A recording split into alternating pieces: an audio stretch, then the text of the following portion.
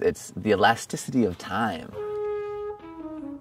that the biking makes you think about.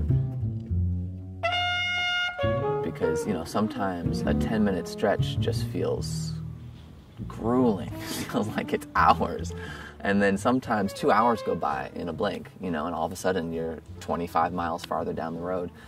The music is really like that, and reminding myself to let it be that way, to not force the issue, to push when you have to push and glide when you have to glide has been something really affirming about this trip so far.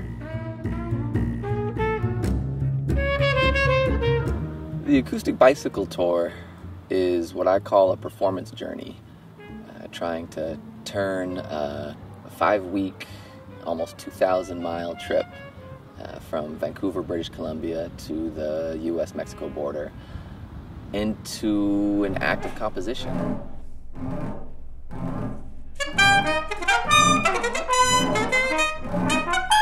The irony of being a creative improvised musician is that so much of this music was developed and innovated in the United States. Yet, of course, I tour more in Europe than I do in the US. I'm playing places in the US I've never played before. This is the first time I played in Seattle, the first time I played in Portland, but I played in Paris a dozen times, we don't get the opportunity to present this kind of music in our own country, even though for me it very much is a deep reflection of our country. So sort of getting it out on the road and sort of putting it in the United States is something that's actually really important to me.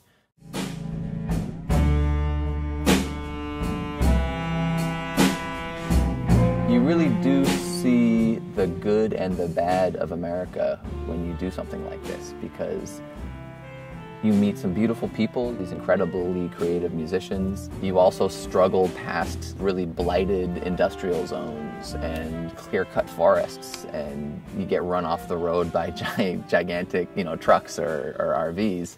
So you have that sense that we have this country that has such incredible creative potential and such incredible natural resources and personal and human resources. And then you also have a sense that we're a culture that's so consumptive and so capitalistic in a way that can be very destructive.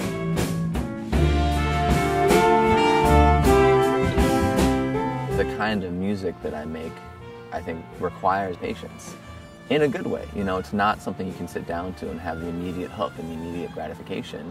It's something that you kind of invest in and go on this journey with.